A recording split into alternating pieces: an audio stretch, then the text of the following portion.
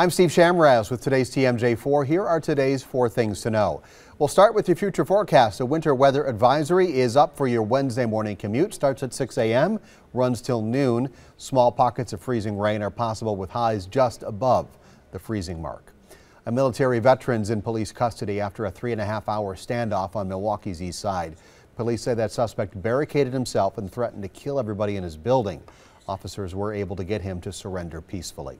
3 West Bend high school students recovering in the hospital after a school bus crashed near Kewaskum. The Washington County Sheriff's Office says that bus ran a stop sign on Highway 45, slammed into another vehicle,